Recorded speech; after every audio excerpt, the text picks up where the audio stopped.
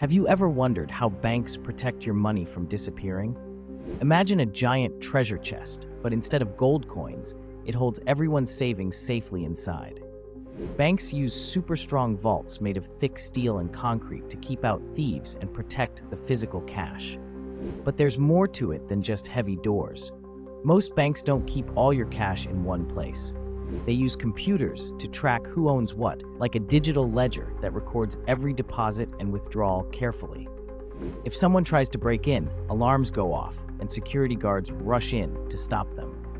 But what about sneaky hackers trying to steal money online? Banks use special codes called encryption to scramble information so only the right people can read it. They also have teams of experts who watch for suspicious activity, like someone trying to take out a lot of money very quickly or from unusual places. And if something does go wrong, banks have insurance and backup plans to help cover lost money and protect customers. So even though your cash isn't sitting in a secret box with your name on it, banks use a mix of heavy doors, smart computers, and clever tricks to keep your money as safe as possible all the time.